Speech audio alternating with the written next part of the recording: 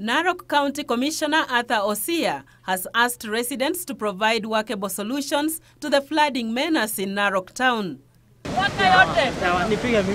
While addressing a Requim mass for 12 people who perished in floods that swept through Narok town last week, the county commissioner said the floods sweeping through the town emanate from the Mau forest, which has suffered wanton destruction.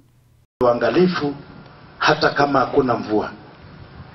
Unajua hapa kwetu hata hii barabara ya Bomet Nairobi lazima tuwe waangalifu kwa sababu mvua inanyesha mlimani na inateremka chini na nguvu mingi sana.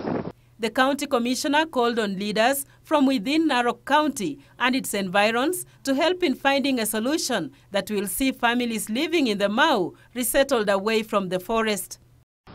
Kama iko giza kwa mawingu, tuchunge watoto.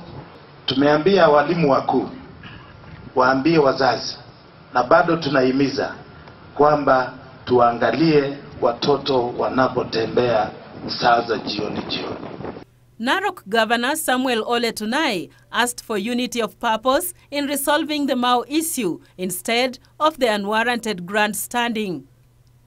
Tuweke tofauti za kisiasa kando, tuone ya kwamba ile familia ambayo imepoteza mali, ile familia ambayo imepoteza wapendwa wao, tuone vile sisi wote kama viongozi tutawashughulikia. Sio kuweka siasa jambo kama hilo.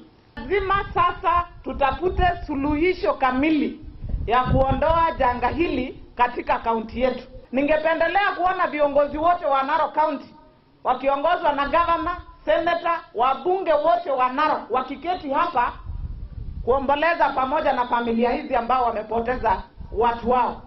The Kenya Meteorological Department, in its 7 days weather forecast, has warned that the next 7 days will see the Lake Victoria Basin, highlands west of the Rift Valley, Central and South Rift Valley, including Nakuru, Narok, Kajiado, Kericho, Bomet, Kakamega, Vihiga, experiencing heavy rainfall. During the 7 days, the high intensities of rainfall is also expected along the coastal strip. Judith Akolo, Channel 1 News.